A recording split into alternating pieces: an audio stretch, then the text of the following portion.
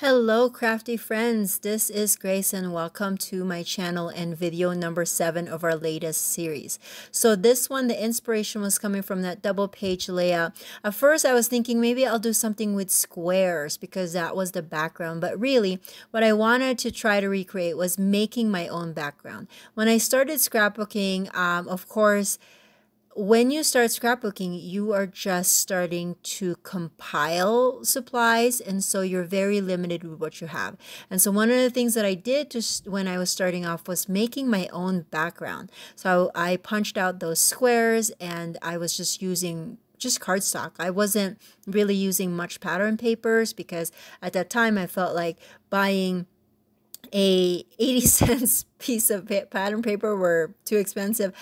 Really not, but you wanted to buy everything and anything at that time, so you'd buy all those paper packs and everything, and then before you know it, 10 years later, you have all this stuff, and you're still buying things. Anyways, I digress. So that's kind of what I wanted to do, was to make my own background, and these are snow pictures, so I figured the best background I can make is kind of a snowy background. So what I did was I had this blue cardstock, and then I had some white paint, and I did water down the white paint a little bit, and then I just grabbed a brush and just splattered, and I did let that dry for a little bit before I continued.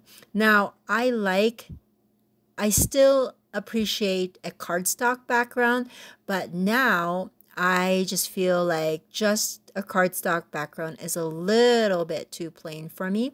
And so I like to add a little bit of pattern. And with this one, I'm going to use this striped border. I did pull out some papers from a winter pack. I believe it's an Echo Park one, but it's an older one that I bought a Tuesday morning, which sadly they no longer are around. But anyways, I am going to use that just as a border to just add a little bit more design to my layout.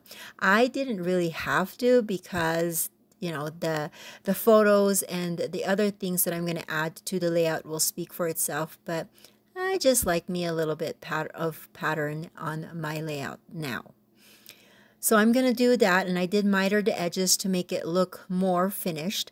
Initially, my layout design, or the design I had in my head for this particular layout, was a circular one. My idea was that I was going to grab those photos. They're mostly 3x4. I think I'm going to do all vertical because some of them were horizontal, but I'm going to do all vertical. And then I was going to put them kind of in a piece that's round already, and then I'm going to make them go on the edge so that they would be rounded off on the top and the sides, but then flat on the bottom.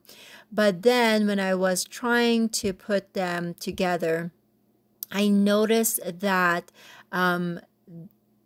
it would just cut off some of the important things that I had wanted on the photos. And so I decided, no, I'm just going to keep them straight. And so that's what I'm doing here.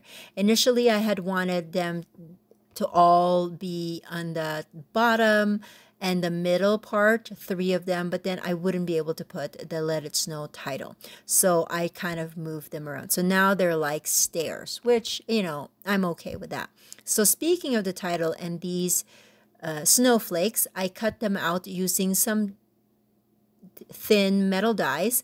I used to design for a wafer thin die company, and so I kept a lot of the things that was given to me. I actually didn't keep a lot. I should have kept more, but oh well. That's what I'm pulling here. And I did cut those out from silver instead of white. I know that the white is the more logical choice because of the snow, but I wanted a little bit of shine on my paper. So I went with silver.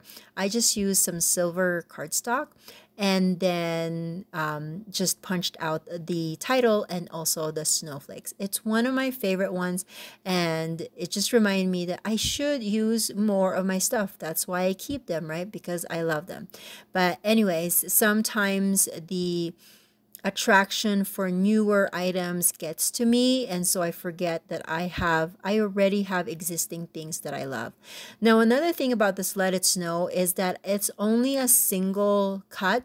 If I were to do this again, I would do what all, well, not all, but what a lot of the card makers are doing now, where they would cut 2 to 4 part 2 to 4 identical cuts and then lay them on top of each other to create that dimensional title.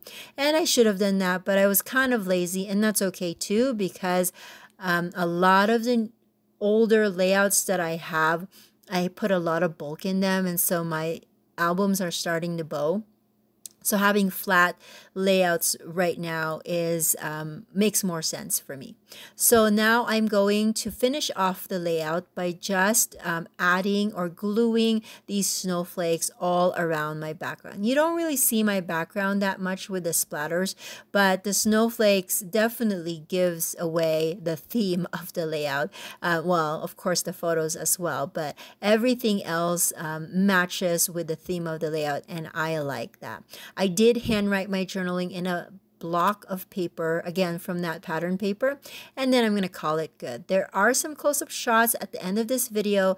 If you like these videos, please consider giving it a thumbs up and subscribing, and also hit that bell button so that YouTube will notify you of my next layout. If you have any questions, please don't hesitate to leave that in the comment section below, and I will try to answer it as fast as I can, and I will see you guys in the next video. Bye now.